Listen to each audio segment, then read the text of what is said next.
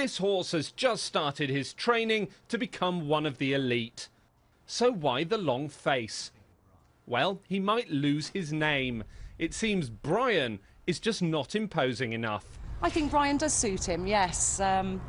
It's a good name for him. I know traditionally we do change our horses' names, and he may well get an official name, but I think he'll always be a Brian on the yard. Brian is Celtic for high or noble, so a fitting name you'd think for a police horse. But he's not the only one at the stables facing a rebrand.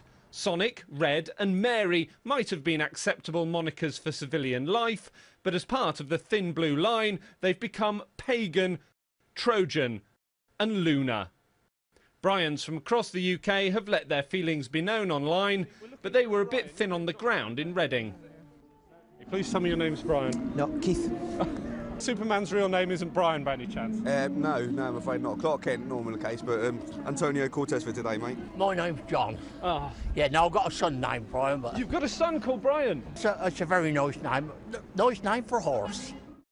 It now looks like Brian could keep his name after all. The police have promised not to change it just yet and will make a decision if he passes his training. Ben Moore, BBC News.